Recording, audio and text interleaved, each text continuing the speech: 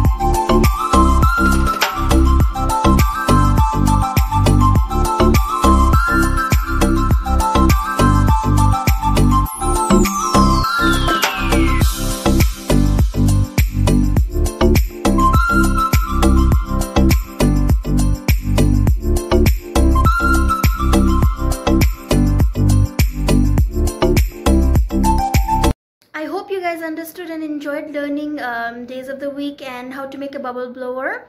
So parents, I have sent you this worksheet for the children. Kindly go to the description box down below and then check it out. And once you are done with it, kindly send it to me by Monday. And the worksheet that I will send you on Tuesday, please make sure that you submit it by Friday. And also, if you will be making bubble blower and playing it inside, inside inside your house. So just send it to me through video. And also, if you could, please make the children learn the 7 days of the week rhyme at home and then send it to me through WhatsApp. So yeah, I think that's about it. I'll see you guys next week, and till that time, you take care of yourself and stay at home and stay safe. Bye.